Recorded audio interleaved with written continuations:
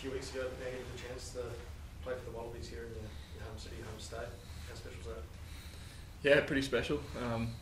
It was awesome to pull the jumper on a few weeks ago against Wales and then against Georgia again, and what bigger challenge than facing the Boks at home. So yeah, really excited. What are you expecting physically against this Boks team? Or have you heard any war stories from any of your teammates about just how tough it is against the South Africans? Well, obviously aware they're a big team, so we're gonna have to front up physically, and we've had a good week's prep to prepare for that. So yeah. A lot of the sort of rhetoric around Springboks is that bomb squad and how it changes sort of game coming on. As sort of someone in that sort of similar role, is that something that's spoken about a bit more this week? Like, how do you go about sort of approaching a challenge like that? Yeah, obviously, as I said, we're aware that they're a big side and they've got those big boys coming off the bench. So we're sort of internal focus this week, preparing the best we can to put ourselves in good stead. Josh, what's the psychology like when you go through their side, they're pretty stacked, and Marks is coming on off the bench? Like, how does it change the psychology from being probably favourites against Wales and Georgia to taking on the Boks now? Yeah, I mean, obviously they command a lot of respect. They've had a fair few good years, but yeah, we're preparing as a Wallabies unit. We've been together for a month or so now, so yeah, we're growing nicely and hopefully can put up a good fight against them. Is it about not putting them on a pedestal? No, not so much. We're sort of internal focus. We're focusing on how we can prepare the best we can, and so internal focus and yeah. Hunter, what's your memories of Damien Diolende? Sorry? What are your memories of Damien Diolende? Yeah, he's obviously a world-class player in that midfield. He's physical and he's got a lot of skill set to his game. So yeah. Can you think about Adelaide a couple of years ago? You guys had a great victory, and then a week later they really brought that physicality. What did you notice between the 2 weeks where the results kind of reversed pretty quickly? Yeah, it was just physicality. I think they had a mindset to come out in that second game and to play on top of us, which they did, and they got the result. So for us, is to try and meet them at the line and go from there. Both being sort of Queensland Reds, like Suncorp Stadium has become this sort of fortress. A lot of players scored it during the week for the Wallabies. Why do you think that's the case? That this has been the ground that has brought the best results out of the side.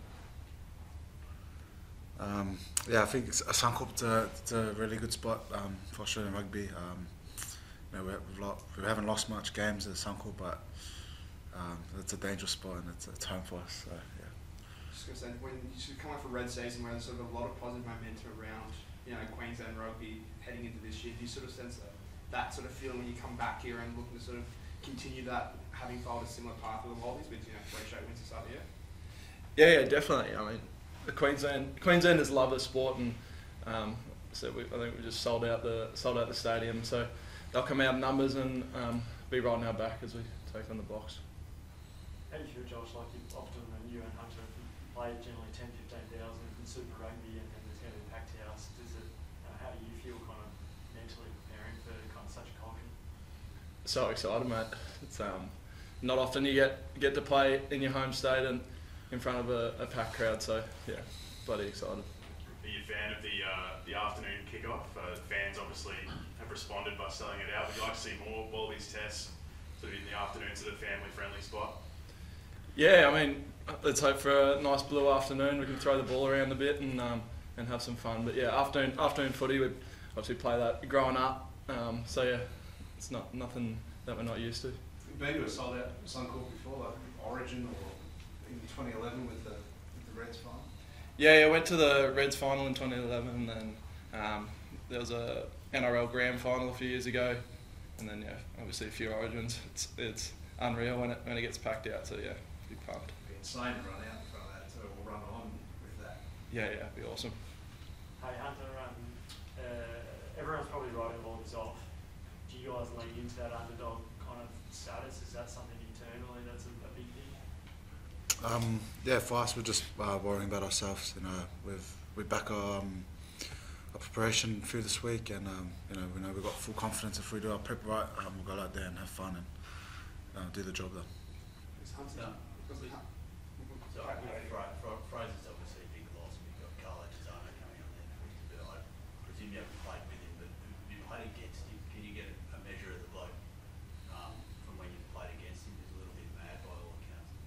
Yeah, no, he's a tough bloke. You know, he's a workhorse. You know, loves putting his head into the dark spots and the breakdowns and that. So yeah, it'd be similar to have Fraser out there. So yeah, he'd be keen to rip in. You just laughed at that, Josh. You played against him, and is he mad? Yeah, I played with Carlo through the 20s, sort of set up, and then played against him a fair few times. He's a few screws loose there with old Carlo. He's 100% at training, and geez, he's 100% on the field. So yeah, he'll be a big asset for us.